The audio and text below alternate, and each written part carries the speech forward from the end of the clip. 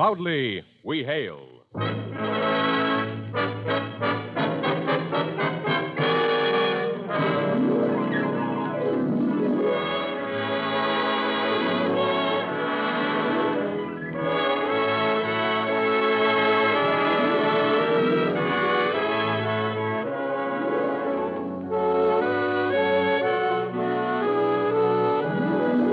From New York City, where the American stage begins, here is another program with a cast of outstanding players. Public service time has been made available by this station to bring you this story, as proudly we hail the United States Army.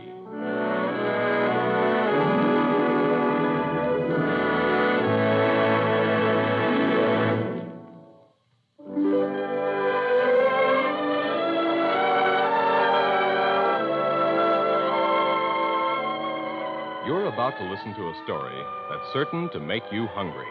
It will conjure visions of juicy steaks, fluffy pastries, and succulent vegetables. So if you're in a mood to raid the icebox some 30 minutes from now, blame it on today's story, which is titled The Battle of Beef Stew Hill. The first course will be served in just a moment. But first, I suppose all of us, at one time or another, have seen the principle of strength through unity demonstrated by a handful of sticks. Singly, they can be broken very easily. But when bound together, it's practically impossible to break them. And so it is with our America. Working together as a team, we can be certain that our democratic way of life will never be broken. One of the most important members of democracy's team is our United States Army, an organization that offers unequaled opportunities to modern young men and women. Today, the Army has a new career program in operation that permits you to choose your own course of training in the skill that best suits your aptitudes and interests. After our first act, I'll give you some valuable information on the Reserved for You program of your United States Army. And now your Army presents the Proudly We Hail production, The Battle of Beef Stew Hill.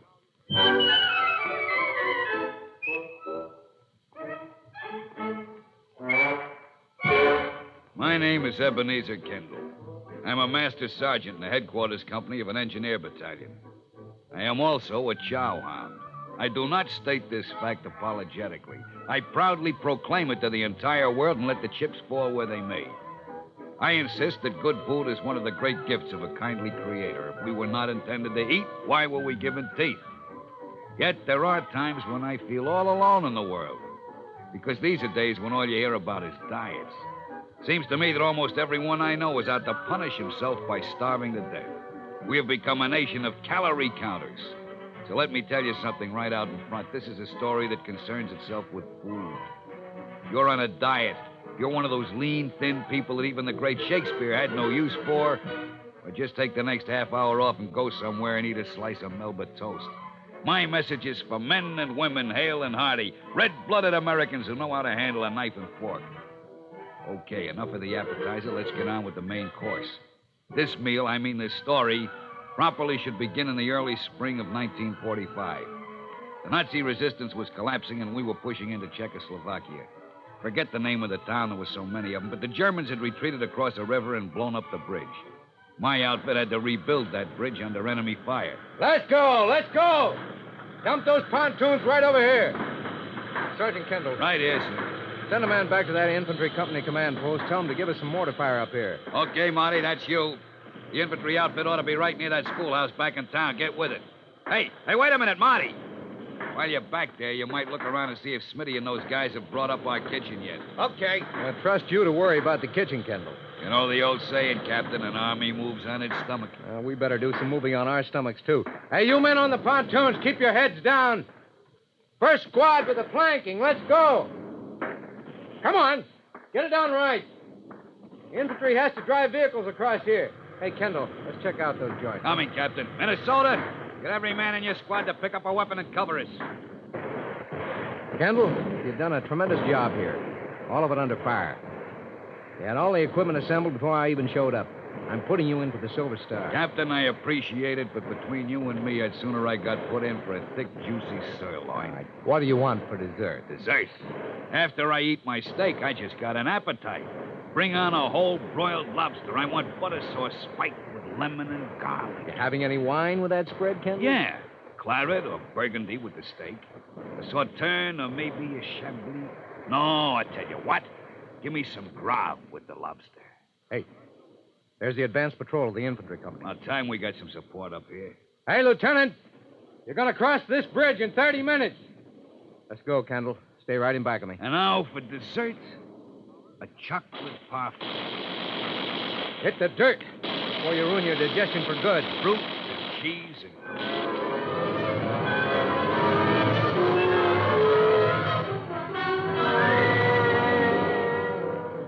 Finally, we got that bridge down, and the entire infantry battalion, men, vehicles, and equipment, barreled across and lit out after the enemy.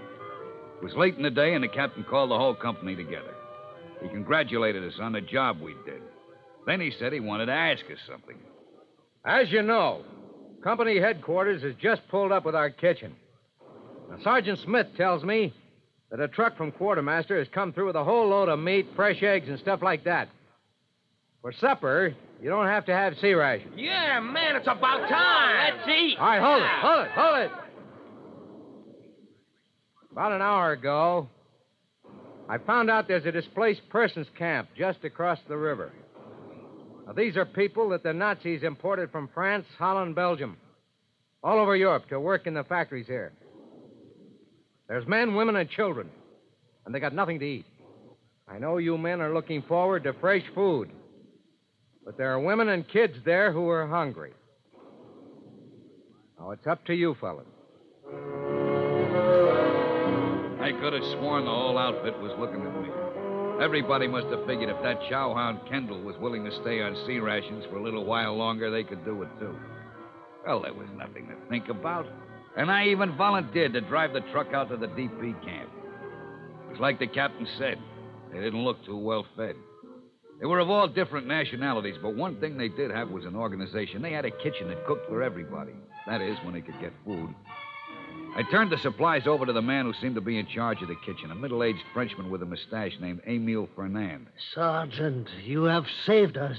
We owe our lives to the American army. It's not much, but it's the best we can do right now. Oh, this will be a banquet. Perhaps one day I shall be able to live in America. For 300 years, the Fernands have been bakers in Paris. But perhaps one day I shall open a shop in America. My son and his sons will bake in America. Huh? Little one, you would like to become an American? For the first time, I noticed the little boy. He was a thin, underfed little kid sitting on a chair with a raggedy-looking blanket wrapped around his shoulders. He looked sick. But he had big, bright eyes, and he kept staring at my uniform. His father patted him on the head. Yes, little one, he is an American soldier. One day, if we are lucky, we will live in America, and you too shall become an American soldier. You will fight for freedom and justice the way this one does. That your boy? Huh? Oh, yes, Sergeant. His name is Jacques. He's my only son. You have saved his life, Sergeant. Well, what's in the truck should hold you for a while. I'll personally see to it that you get more. There's a medical outfit moving up. I'm sure some of the medical officers will drop around here. I know some of the guys in the outfit. I'll make sure they know how to find this place. Oh, you are very kind, Sergeant. Well, I gotta be getting back. Good luck. Yeah, hold. What have we here? A sack of fine flour.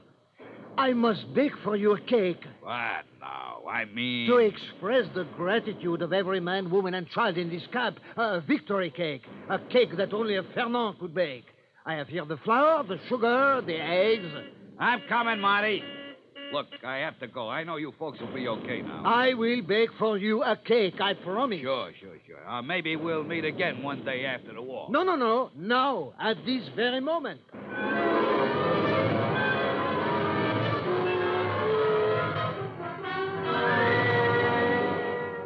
Well, I actually had to tear myself away from the guy.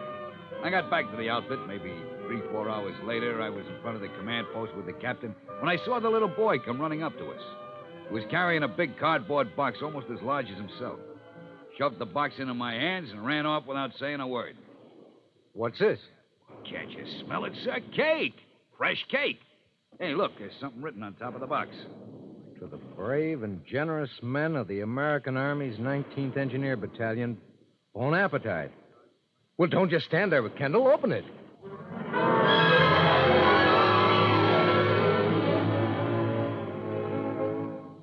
never forgot that cake. I never tasted anything that ever even came close to it.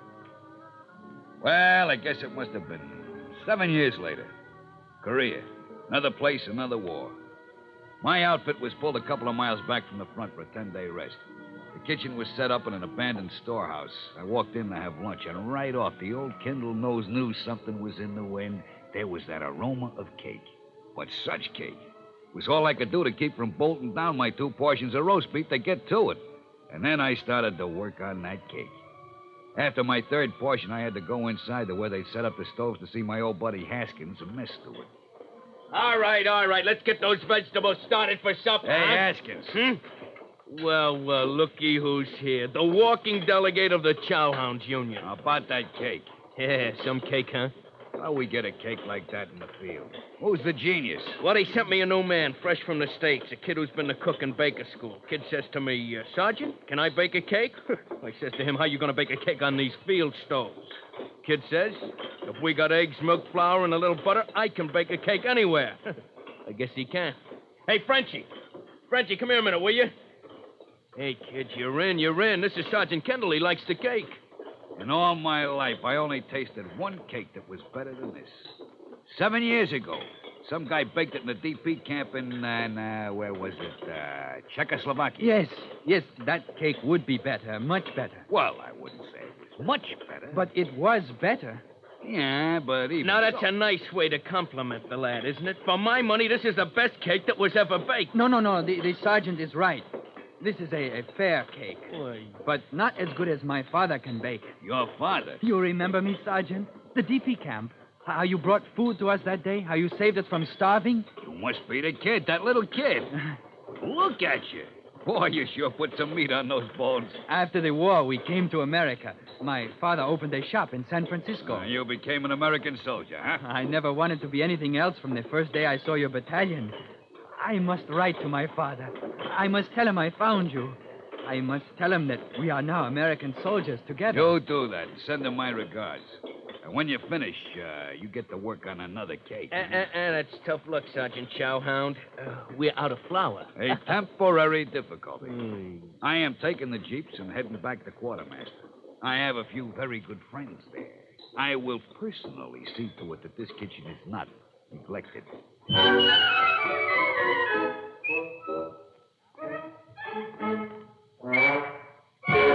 What a happy 10 days those were. We ate like kings.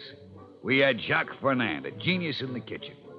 I won't say he made Korea seem like a paradise to me, but at chow time, you could close your eyes and make believe you were dining in the finest restaurant in Paris and New York. Those 10 days were soon over, and it was back to the war. My boy Fernand was a big help there, too, because whenever they needed a volunteer to bring up some hot chow under fire, that lad put the pots and pans in the Jeep and got it to you somehow. For a cook, he sure got shot at a lot. Kendall! Yes, sir. We're just talking to the commander of that tank platoon. They're being held up. They can't get to the top of the hill. What's the matter, sir? Well, there's a big shell crater right in the middle of the road. They can't go through it. They can't go around it. Look. On one side, they've got a wall of solid rock. On the other, it's a sheer drop to the valley below. And we'll have to fill in that crater. Now, we better start on it right now before those Reds get an idea to begin lobbing some mortars around here.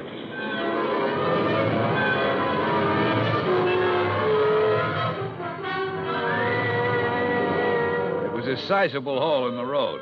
A couple of heavy shells must have landed in the same place, and the rain must have washed a lot of the ground down the other side of the cliff. We started running trucks up filled with dirt and rocks, and then we began filling the hole. Everybody into the hole! Take cover! Hey, where'd that come from, Sarge? Must be a Red patrol up there on the top of the hill looking down on us. Don't move or they can sweep us clean. Hey, listen. It's a jeep coming up the hill toward us. It's Fernand. He's bringing up some chow. He comes up a little closer, they'll pick him off. Fernand! Fernand! Get back! Get back!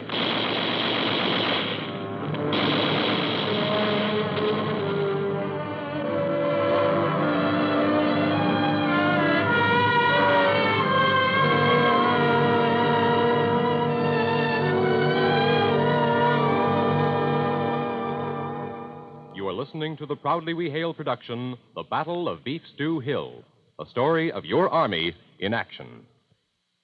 Your Army now has in operation a training program that permits you to choose your own branch and train in the particular job of your own choice. It's called the Reserved for You Training Program, and it works this way. If you're a high school graduate of service age, visit your nearest Army recruiting station and make application for the Reserved for You Training Program, stating your preferences of branch and training course. If you qualify and a vacancy exists, you're awarded a letter that guarantees you a reserved seat in the technical training course of your choice. Now, all this takes place before you enlist, and it places you under no obligation whatsoever. Then, after you enlist and have your basic training, you are enrolled in your school and begin your career as a highly skilled Army technician. We suggest you find out about it right away by visiting your nearest United States Army recruiting station and talking it over with the friendly people there. You are listening to Proudly We Hail, and now we present the second act of The Battle of Beef Stew Hill.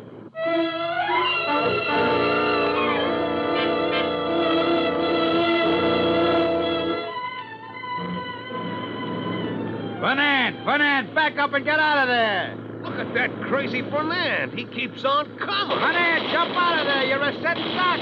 Come on, you guys. Fire up the hill at that machine gun. In here, kid, in here. Never mind the chow. Jump in. You okay? Let me catch my breath. Every pan in the back seat of that Jeep has been chewed up by bullets.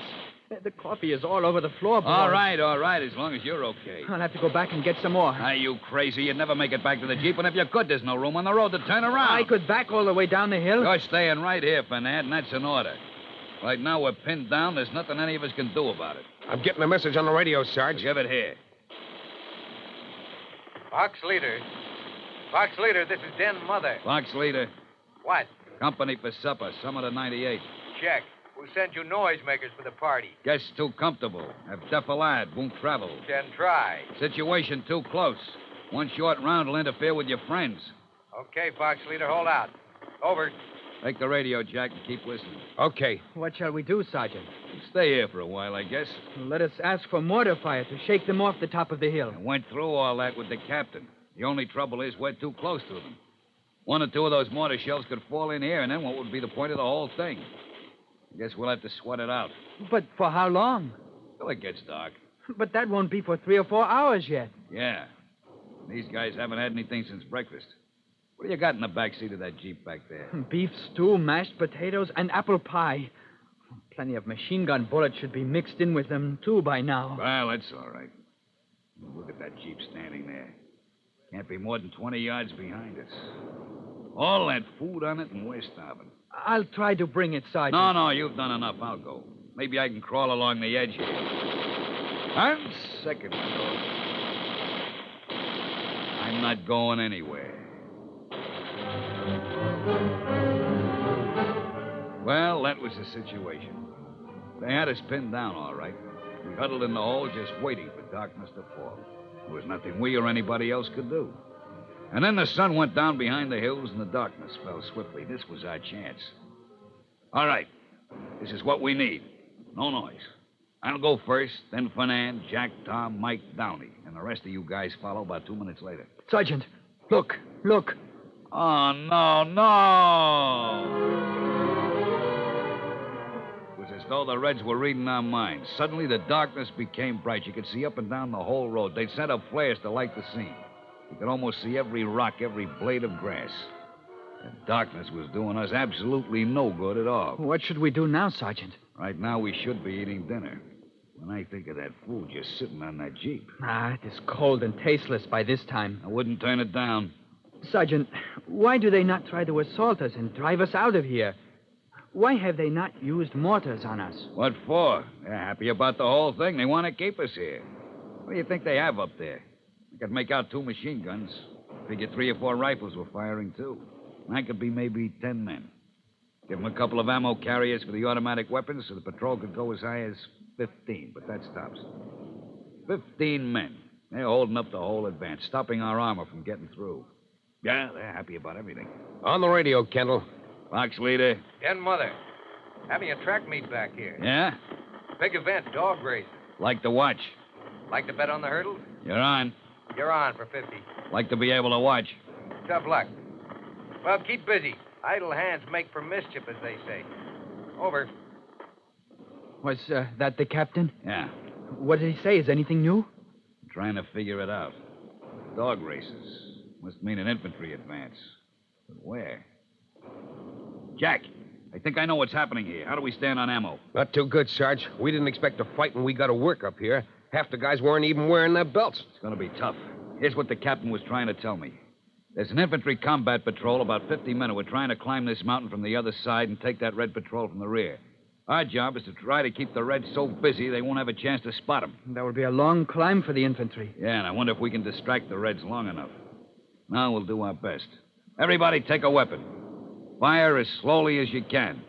You got your M1, Fernand? Yes, Sergeant, but the only ammunition I have is the one clip in the gun. Okay, squeeze it off.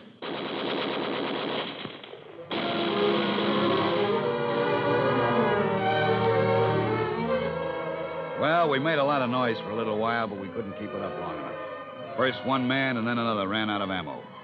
Very soon, we were no longer able to fire. I wonder where that infantry patrol is by now. Who knows? They could be almost all the way up the other side. On the other hand, they could be only halfway up. We got rough going. We can't fire any longer, so what can we do to occupy their attention now? Well, we could talk. Talk about what? About your favorite topic and mine, food. What good would that do? Do you suppose any of them understand English? Who knows? Unfortunately, I cannot speak Chinese or Korean. I can speak English, French, Spanish, German, some Russian. Let me see. Of all those languages, English and Russian are the most likely. Most likely. Some of them up there are certain to understand a little bit of English or maybe Russian. Yeah, but what's all this going to prove? There are two ways to distract these people. One is to fire at them, which we no longer can do. The second is to interest them in something else. I believe it is called psychological warfare. All I need is one man to understand me. The others, seeing he is interested, will have him translate. So then our patrol may be able to encircle them and take them unawares. I think it's crazy, but what can we lose?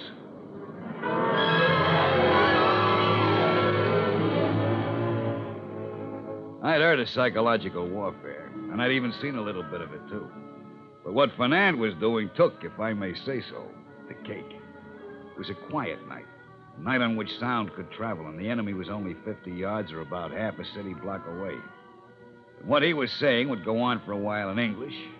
Then he'd spout some pidgin Russian he'd picked up in France, and then back to English. Oh, the line this kid had. I am not talking to you men about what you think you are fighting for. After all, you wouldn't believe me. You think I am a warmongering minion of Wall Street. I laugh at that because I am Jacques Fernand, who is happy and grateful to be an American soldier. It was the American army that saved me and my father and restored us as free men.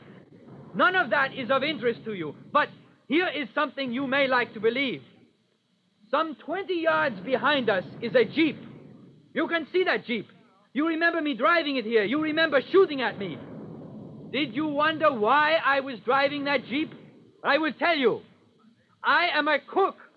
I was bringing food to the men of my outfit. And such food. Meat, potatoes, pastry. I realize it is unfair to talk this way to men who have been living for days on a handful of dried rice. But the truth is the truth. Does anyone in your glorious army risk his neck to bring you food under fire? When did you eat meat last? How bad can my army be if it worries so much about the well-being of its men? Standing on the back seat of that jeep, riddled by your gunfire, are pots and pans of meat, potatoes, pastry. There's coffee. What kind of army have you got? Well, Sergeant, I must be getting under somebody's skin. Keep it up. You're doing great. What did they promise you in your glorious People's Democratic Army? Forget it. Are you eating better? I have seen some of your friends who were taken prisoner. They look starved to me. Well, we fed them. And none of your watery rice soup either. Oh, you're making me hungry. It cannot be helped.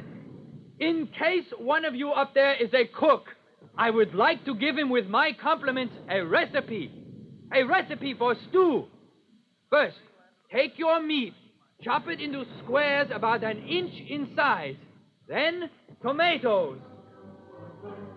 Well, Fernand went on, at least to now. He must have had a fascinated audience. He went into one recipe after another. I know my mouth was watering, and I felt I was starving to death. I was about ready to dash out of there and run to the Jeep to get at the food when suddenly the top of the hill seemed to explode with gunfire. The infantry patrol had made it around from the other side. Come on, guys, out of here. Jack, you went down to get the dirt trucks loaded down the hill. We gotta fill this hole up to let the tanks through. Come on, get moving.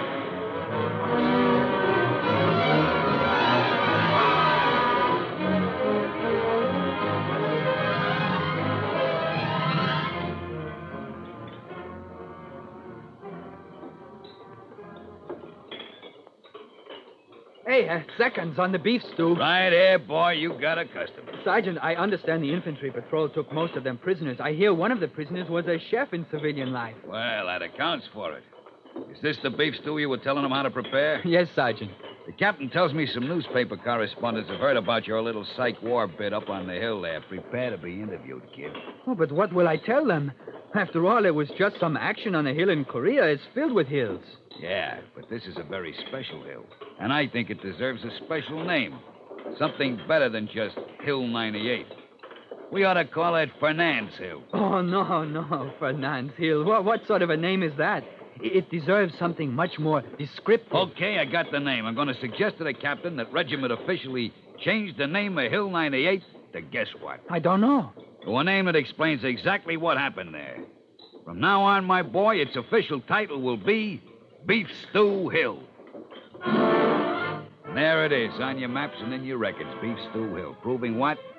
Well, for my money, it goes to show you that some good hot chow can also win a battle for you. Provided it's prepared by a guy like Jacques Fernand. Young men, if you want the greatest deal of your life, go down to your Army recruiting station. That Army recruiter of yours is one of your best friends, a real opportunity man. He'll show you how high school graduates can choose their job training before enlistment. That's right. You can choose exactly the technical training course you want. There are over 150 to choose from. Radio and TV repair, photography, drafting, medicine, engineering. Take your choice. Your recruiter will reserve the course you want for you. Make sure it's guaranteed before you enlist. You'll get top instruction. Become a real expert in your field. And remember, you get the training you want, all at government expense. You can't do better than a deal like this, and only the Army offers it to you. So visit your Army recruiting station and get choice, not chance, from your Army recruiter.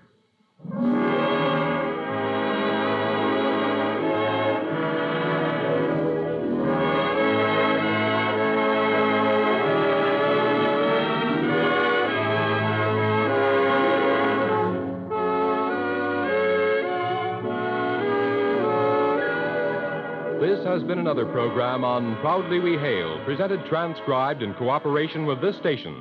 Proudly We Hail is produced by the Recruiting Publicity Center for the United States Army. This is Ralph Rowland inviting you to tune in this same station next week for another interesting story on Proudly We Hail.